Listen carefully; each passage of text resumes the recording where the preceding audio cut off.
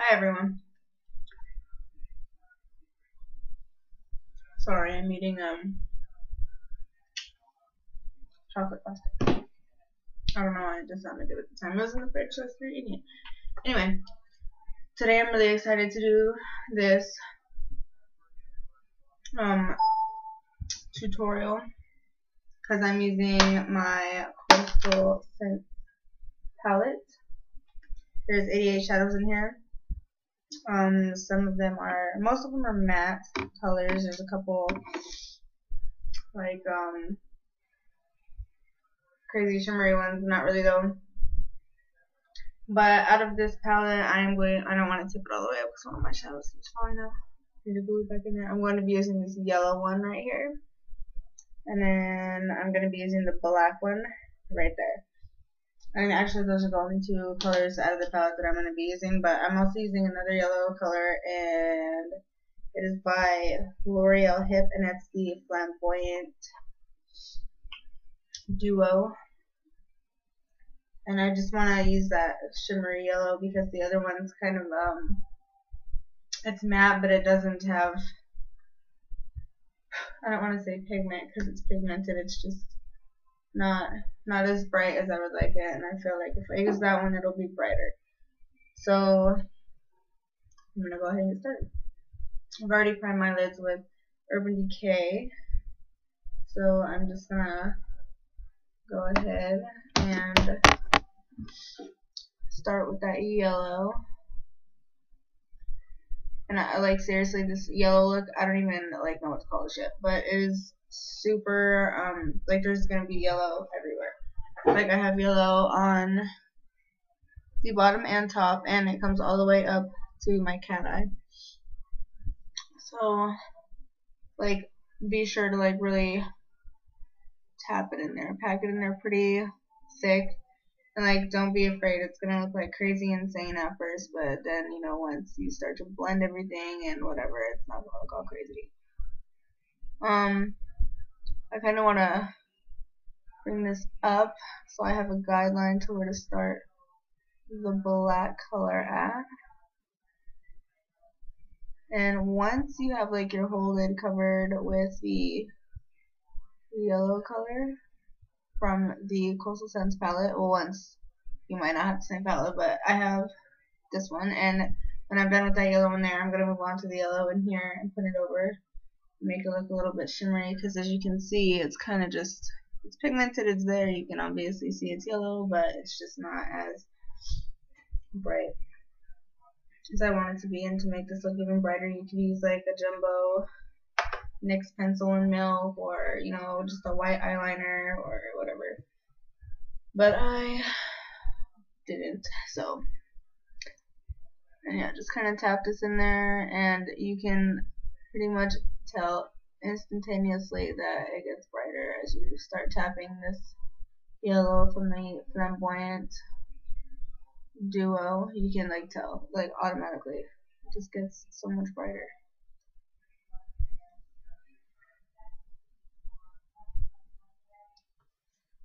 And just continue to tap it in there until you get the desired intensity. I like mine pretty freaking obnoxious, like go big or go home, so.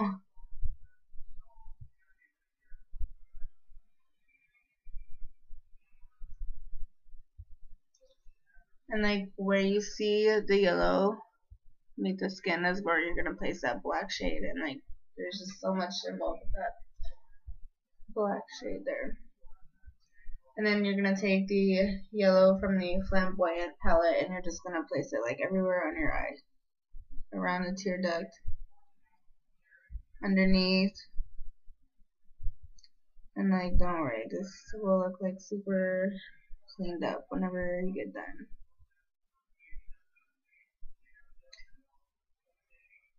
And then I'm gonna, at the end, I'm probably gonna pair this with the pink lip.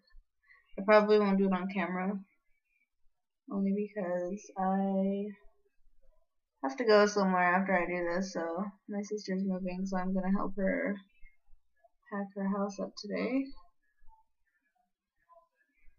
And congrats to my sister and my brother-in-law and their kid. They have their forever home. No more renting for them. They bought a home. Brand new, just built. First people that will live in it will be them, and they will be the last people. So that's how you want that to look. You just want to look like you have, like, somebody just smacked you in the face with a lemon or something. Maybe not.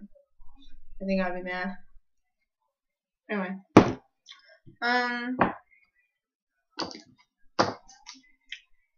For this part, you're gonna want a really small brush.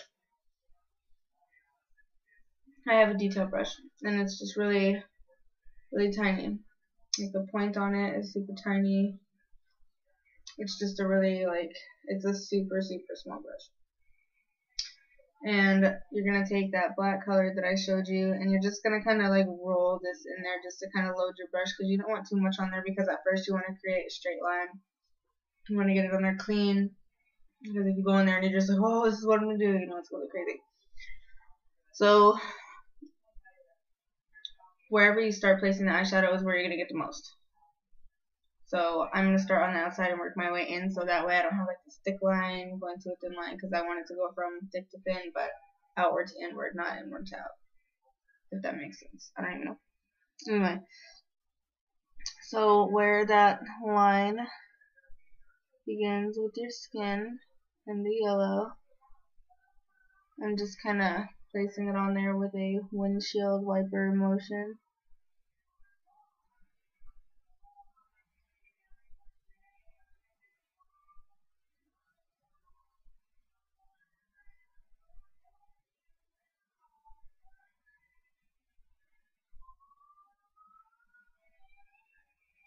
And that's what your line should start out looking like. It's not gonna look like that in the end. I might add a little bit more on this side, just to kind of darken it up.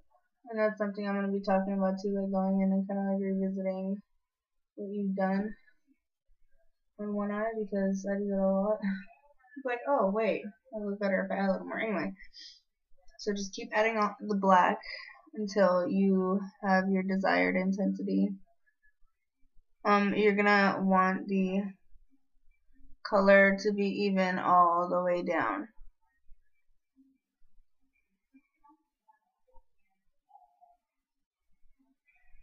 Because if not, this is gonna kind of look weird, because you're gonna have like a lot of this dark color in one spot and not a lot in another, and it's I don't know, if you don't like even it out, it looks weird. But yeah, so that's what you want it to look like. You can leave it a little bit lighter towards like this part, obviously, because you don't want to look like somebody hit you in the freaking eye. So then what you're gonna do is you're just gonna take a clean, fluffy blending brush. This is actually my highlighting brush, but it's cool because I'm gonna use this for the highlight and everything like that. So at first, when you start to blend the black, you just want to blend the top of the black line, and you don't want to blend it out like too much, because then you're just gonna blend it like all the way. And once you blend it out a little bit, just blend it out like the tiniest bit, and then you're gonna dip your detail brush back into that black color and just kind of fill it in again, so that way you're giving yourself a little more to work with, because you're gonna want to blend it up. And I don't know why I do this like that. I don't know if even there's like a method to that madness. I just do it anyway, just because that's how I like to apply it.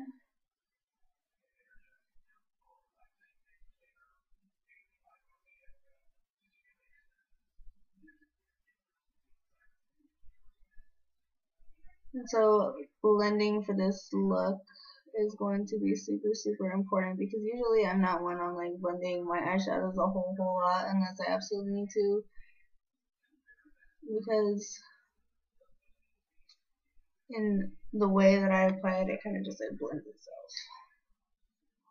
Because I start with darker colors and then I work my way to the lighter ones, but not for this look. So for this one, it is important to blend.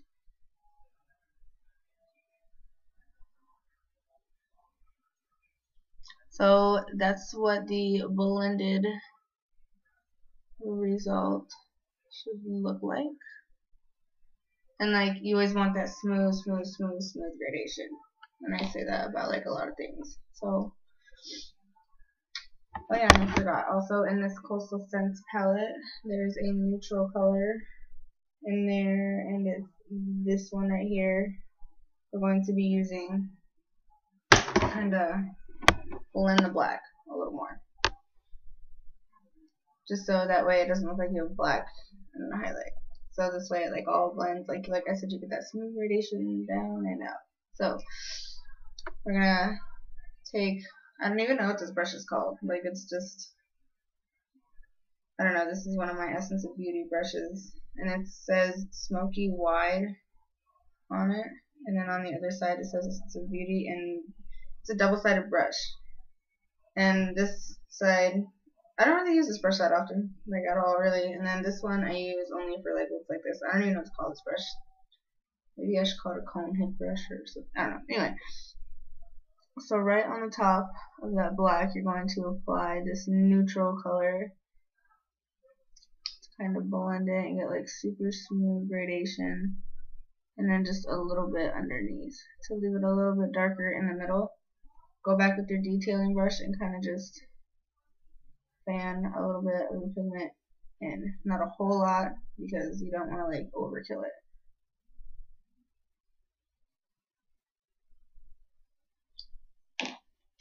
And then, I don't know why I only said I was going to be using 2 colors in this Coastal Scents palette when I used like 4. The last shade that I'm going to be using in the Coastal Scents, did you see that? Is this white shade. Yeah, this white shade right here. Oh, little shadow, why do you keep calling me out? My dog probably thinks I'm talking to him because he's kind of shadow too. Anyway, so I'm just going to dip that big old fluffing brush in there. And make sure you clean this, because if you don't clean it and then you dip it in white after using it in black, you're going to have a big disaster. And disasters are no fun. And you're just going to sweep this seriously like underneath your brow, just right there. Like just from where the arch is down, and then just kind of blend it inwards, because this Coastal Scents palette has like some weird colors and whatever. And the white is just like super matte white, so I'm not like crazy about using it. And like matter of fact, this Coastal Scents palette, like I love it. My friend got it for me for my birthday, but I like never use it. And when I do, I'm like, oh, finally, I have it. I've had it for, you know, forever. I never even use it. But I love it. I think I don't use it because I love it. And I'm like, oh, I don't want to use it too much because then I won't have any. Whatever then. So then I'm going to be taking my Hard Candy Walk the Line liquid eyeliner and the cat eye. And for this cat eye, instead of going up, I want it to go more out. I don't know how I'm going to do that because I do my eyes different. Okay.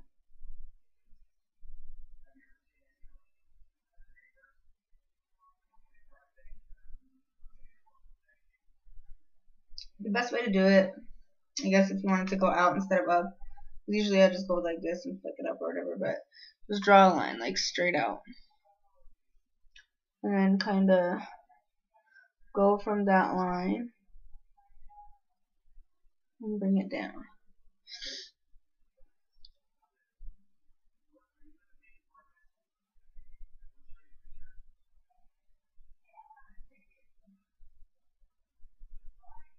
And I'm actually, today for this look, I'm going to be using this eyeliner on the top and the bottom.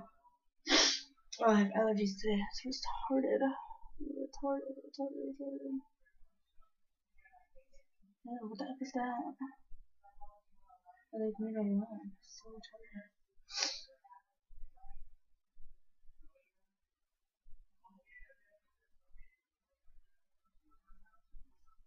Okay, but before we use this on the bottom, we are going to use, if I can find it, there it is. my Kat Von D Puro Amor eyeliner, and we're gonna line the waterline. And to make this look even more like super dramatic, you could put like false eyelashes. And if I were to do false eyelashes with this look, which I can, I just choose not to because I'm just not going to. I don't feel the need. No, I'm just gonna go help my sister pack. But if I were to use false eyelashes for this look, I would use them on the top and on the bottom, and do like a bright red lip. And that's for you. Bright red lip is for you guys. I don't look good with like bright red lips or anything like that. So, but those of you who do could use it. I would use like a super bright pink, and then like maybe if you want to be cool and you can do the Who's That Chick video and have like the pink around your face, like Rihanna. Be swagging like Rihanna, swagger dagger.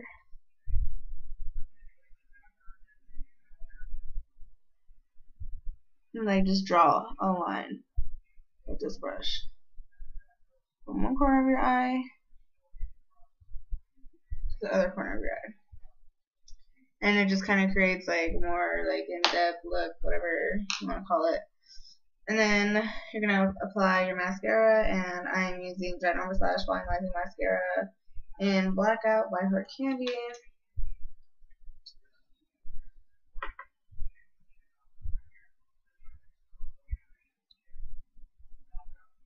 Dump face.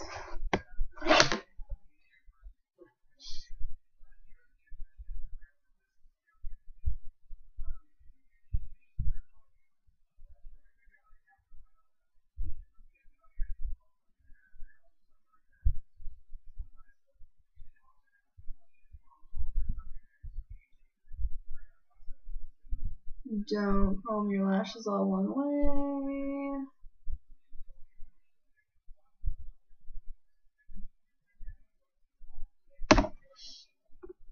And that should be your finished look. Once you have applied your eyeliner and your mascara on the bottom, though, you don't have to do this, I do. I like to go back and revisit the yellow, and I'm just going to bring it all the way up underneath my cat eye. And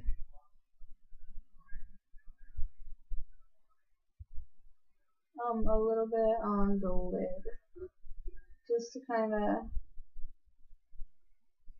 just like, because when you use the neutral color and you put it underneath, it kind of takes away from like the yellow. So I just like to go in and kind of like revisit, just pat a little bit in wherever you feel you need to.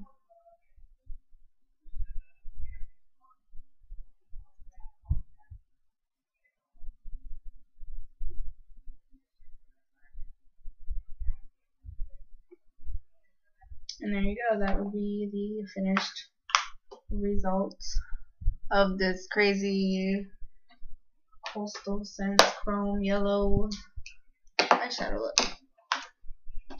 And pretty soon I am going to be doing a video for my May favorites. Chocolate. So good. Anyway, I'm going to be doing a video for my May favorites, hair and makeup stuff that I've been using a lot this month, that I found myself using a lot this month. But anyway, that's the finished look. I will be doing that May video for you soon, and I will see you then.